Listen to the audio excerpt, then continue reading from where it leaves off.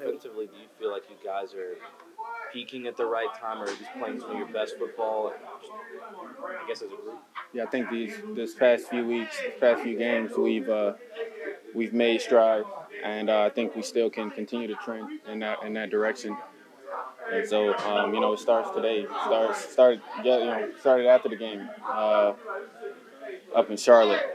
So, what we do during the week, how we prepare, will all help us and contribute to us going out there and getting a win on Sunday.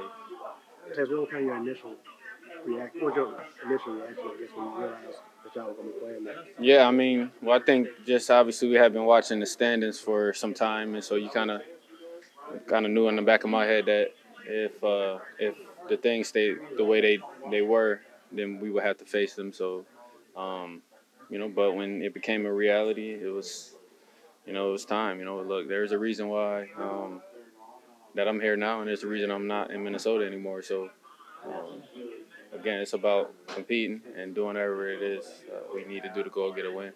Were you looking forward to it in any way, Latavius, or is it just, have you kind of cleared it and it's just another game? Yeah, well, to answer you both, it definitely fuels me, and I definitely look forward to it. I mean, what's better than, beating your friends and, people nothing better than that, no different from playing a video game. We play to win, no matter who it is. So, I'm looking forward to it, and I'm sure everybody else in this locker room is looking forward to it. Throughout the season, have you kept up with any of those guys? I know you obviously remain friends with them. Yeah, we talk, a good amount of them. Harrison, Dalvin, Mike Boone, Anthony Barr, Kendra, a lot of guys. Don't get me wrong now, that's a great organization. They have a great group of guys in the locker room.